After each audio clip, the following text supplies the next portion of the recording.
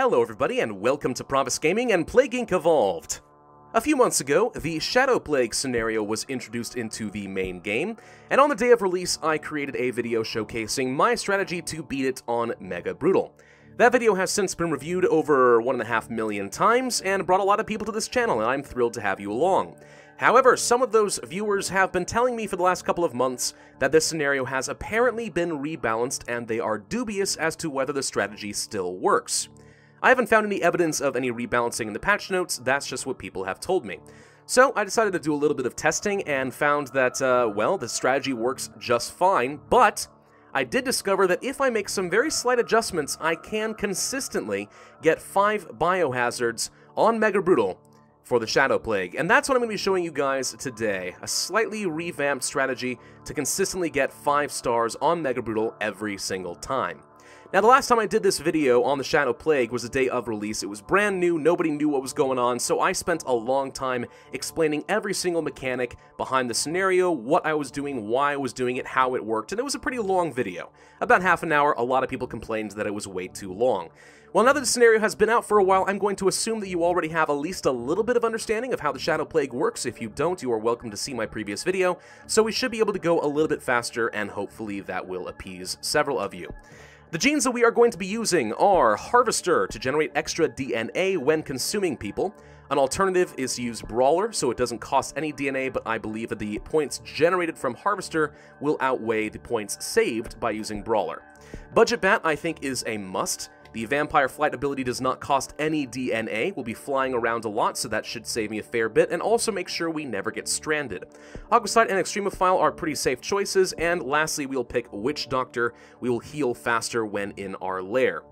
Out of the bunch here, there's not really a lot of good picks. Mad Scientist, if you want to play enough to unlock it, is acceptable. It just makes it a little bit easier so you don't have to spend time popping bubbles and you can walk away. But as far as actual performance, I think Witch Doctor is going to be the best. But it should be worth noting that you can probably beat this with my strategy without any genetics at all. Day 1, you probably can beat this on Mega Brutal and get 5 stars. You just have to be wary of running out of points. That's it. Let's go ahead and play on Mega Brutal. The default name is Nox Eternus, and we will start off in Greenland as we did before. I don't see any reason to change that up. It still works. So the first thing we are going to do is go to Vampires, and we are going to pick up a couple of levels of Blood Rage so that we can start devouring the population. If you're not familiar, this is the ability here we can use. We're going to start killing everybody in Greenland and generating DNA as a result. My goal from the start is going to be getting as much Blood Rage as possible. 3 levels is usually about as much as I can expect while I'm in Greenland. Then I'm going to pick Therianthropy so that I will be able to fly once I have finished devouring the population. We have attracted some attention. That shouldn't be a big deal. Let's pick that up. Perfect. Okay, so as soon as we're done here in Greenland, I'm going to fly off to Iceland. Exactly the same strategy as before. And the reason I'm doing this, it doesn't really matter what country you start in, but by doing this, I never have to backtrack and worry about infecting Greenland. So that's the only reason I do it. It really doesn't matter where you start, though. All right, the population is dead. Let's fly over to Iceland. Thank you. And begin devouring the population again. Grab the 4th level of Blood Rage. We're going to try to go to number 5, Demonic Fury, which will max out our combat strength and thus our DNA generation. Keep an eye, of course, on the population itself. Make sure that they're not all dead, or else your vampire will gradually start to starve. Wow, that's a lot of points, generating a little bit faster than usual. I'm getting kind of lucky today. That's nice. Now, at any moment, we should see that Templar Industries are going to set themselves up. I'm not especially worried about them, but just so that we are prepared, let's go ahead and grab a level of lair, and also the Shadow Portal so that I can teleport between those lairs once I set them up.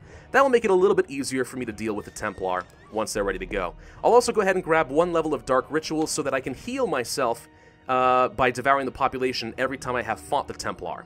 Obviously, I don't want my vampire to die. That wouldn't be very good.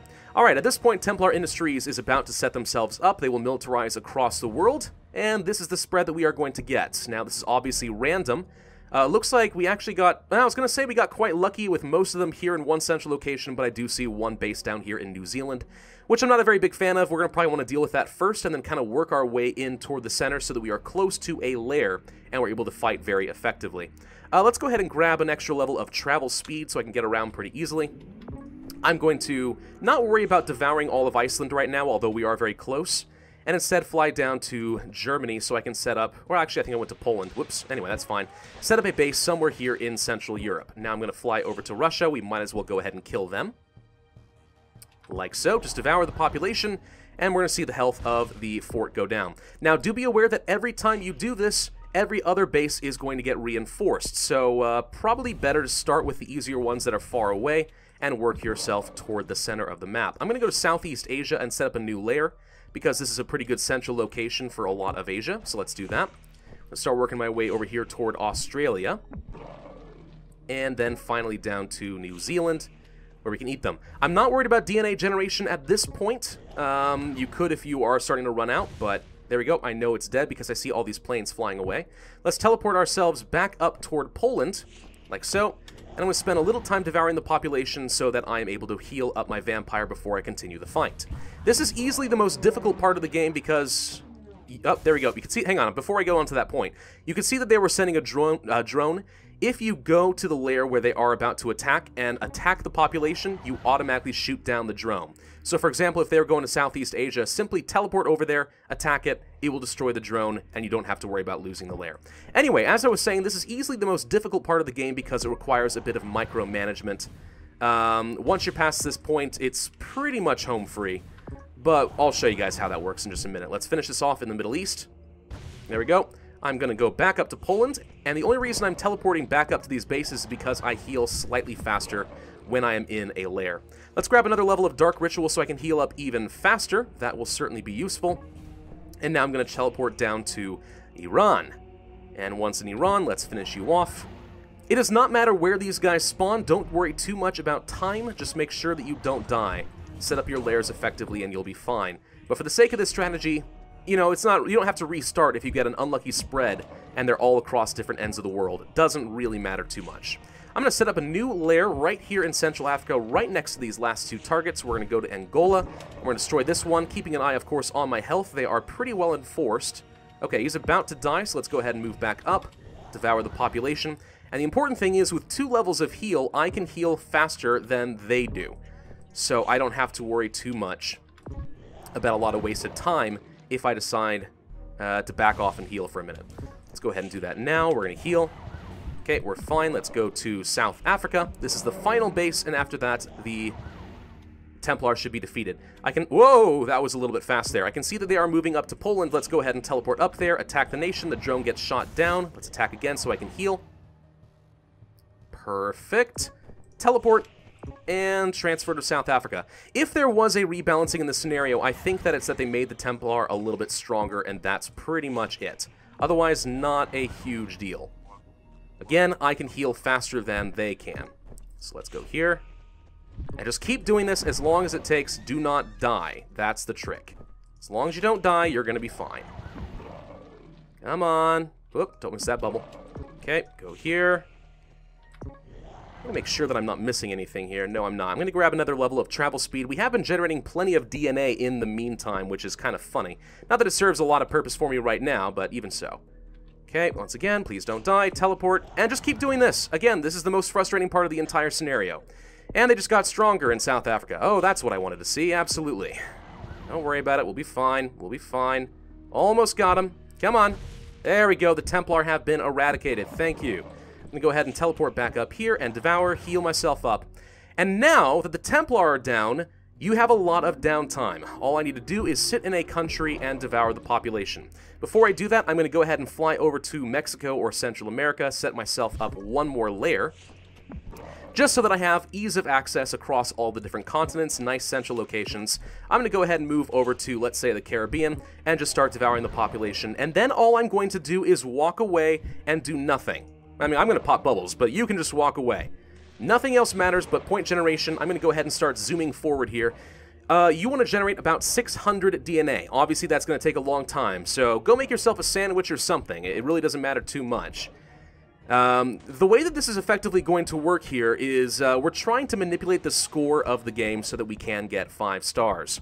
Now, exactly how this is calculated, I'm not entirely sure. We do know that DNA generated does contribute to your score.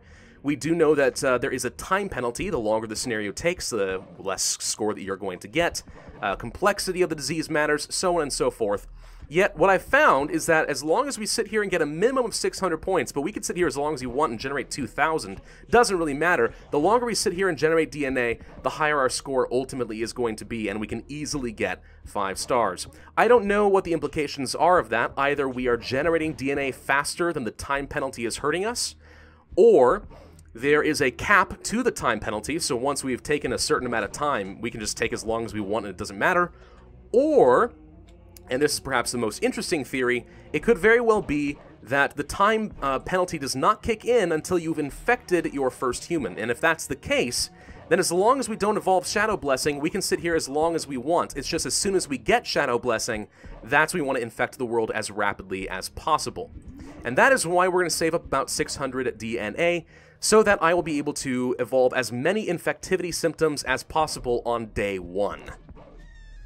Now that we have over 600 DNA, we are prepared to start the next phase. Obviously, we could sit here longer if we want to, but I find that 600 is a pretty good baseline to guarantee you'll get 5 stars. So let's go ahead and go to symptoms and get the Shadow Blessing. My goal here is to get maximum infectivity as quickly as possible. So now that we have this, we're going to grab Nocturnal, Steroidal Boost, Pheromone Secretion, Photophobia, Hyperdontia, Jugular Bite, and the Shadow Slaves, just so we have unlocked a win condition. Then we're going to get Muscular Hypertrophy and Masticatory Tension.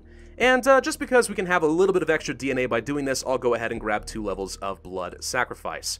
I'll also go ahead and pick up a Vampiric Awakening so that we will be able to generate a second vampire, and he will help spread the disease a little bit faster. In transmissions, I'm going to grab a level of Air, 1, 2, and Water, 1, 2, and Extreme Bioaerosol. 1 level of Droplets, 1 level of Fomites, Zoonotic Shift, 3 levels of Bats for the extra land transmission and mutation chance, Wolf for the rural regions, and Dogs for the urban regions. Then I'm going to go over to the urban abilities tree, Vampires tree, sorry. Grab Cold Tolerance, Drug Tolerance, and Heat Tolerance so we have maximum resistance. And then finally, I'm going to sink all of my points into Blood Gift and everything below. This means that so long as we are inside of a country, we will be automatically infecting hundreds of thousands, if not millions of people per day, which means we can hit critical mass in a country very rapidly. This is one easy way of spreading around the disease. With my extra DNA, I'm going to go ahead and grab Dark Pustules, Hypersensitivity, and just continue working my way down the Cure Resistance path over here, just so we can get a slightly better score and less cure to worry about. Okay, our mere existence in New Zealand here, for example, has automatically infected everybody else. What we're going to do now is teleport to Southeast Asia, spend a day there, and it should automatically be infected. Go to Poland, do the same thing. Come on. Up. Boop, boop, boop, doop, doop. And then teleport down to Africa, and then teleport over to Mexico. And this is why the lair placement is actually really important. It's not just so you can teleport around and react quickly to the Templar and the cure labs. It's so that you have several different origin points for the disease so it can spread around the world very rapidly. I'm going to go ahead and start transferring myself over to some of the more difficult nations to infect, like Canada, for example, Scandinavia, the United States, and so on, just so I can get the ball rolling a little bit faster. And Poland has already been fully infected because we spent a couple of days there. Mexico isn't fully infected, and so on. Pretty darn easy. I'm going to go to Brazil, again, just so I can get a good central location for all of Southeast Asia. Teleport up to Poland. Go to... come on. Sweden, I guess. That doesn't really matter. Norway. Finland. And so on. The cold countries usually are some of the harder ones for you to infect. Looks like we already have some presence in Russia, but we'll be safe. Okay, and this is pretty much it for the scenario. You're just going to be microwaving yourself around as quickly as possible. Make sure you get to all of the islands. Don't want to miss any of those. That would be pretty bad. When we have our second vampire, we'll be able to move around even faster with 2 people. It's just a lot of micromanagement. That's all it is. Now, I know that they set up a new lab here in Australia, so let's start working our way down here. Obviously, we do not want to leave any of those up. Every time we destroy one of these Genesis labs, though, we do set back the cure at least a little bit, so that is kind of helpful. You can see that they set up in Madagascar. We'll go over here next. There we go. Oh, we have a new vampire here in, is this Sweden or Finland? It looks like it's in Sweden. Perfect. Okay. Let's teleport over to Mexico. I'm going to have this person sit in Canada for a little bit because Canada is going fairly slowly. What else are we missing? The UK and a bit of Western Europe, so that's an easy enough thing for us to fix. Teleport, and boom. This is pretty much all that the strategy is. We're trying to move as quickly as we can to spread the entire the virus, and that's it. So you can see that this strategy does kind of come in bursts. There's a short period of waiting while you generate some DNA, and then there's a very intense moment where you're fighting against the Templar, then you sit around for a very long time, and then you micromanage like hell, and then bam, the scenario is going to be done. Let's go ahead and teleport with my second vampire, go to Spain, destroy this. Plague Dogs. Interesting, I've never gotten that achievement before. Okay, we destroyed all the labs, I think. Let's go here. You can see that Spain is getting infected very rapidly. They've hit critical mass. Let's go to Italy next, I think. And what is left? Japan? Is Japan pretty much good? Mostly. I think we're about done, to be honest. Let's just pay attention to the last few countries that remain. I'm going to go ahead and teleport over to Japan. Destroy the lab in Italy. I think we're done, though. That should be it, and we haven't left behind any islands. Take a quick look-see, and that's it. Perfect. All right, we're done. Nox Eternus has enslaved the world. We have corrupted all of humanity, and we should see that we get 5 stars very easily. There it is, 217,000 points. That is a phenomenal score right there, even though it took me 1,599 days. In any other scenario, that would be a crippling score, and you could not possibly get 5 stars. But in our case, because we gamed the system and we waited and got a ton of DNA before starting up the disease, we find that we get a phenomenal score. And as far as I can tell, this only goes up the more DNA you have generated. You can sit around and generate 800, 2,000, 5,000 points. I don't care. As long as you don't let your vampire starve and you keep generating DNA, you should get a pretty darn good score. So that's my strategy to beat the Shadow Plague on Mega Brutal and get 5 stars every time. I do hope that you guys found this video helpful in some way. If you did, be sure to hit that like button, it really does help. Of course, leave a comment with any suggestions you might have, and subscribe if you are new. My name is Pravus, and I will see you guys next time.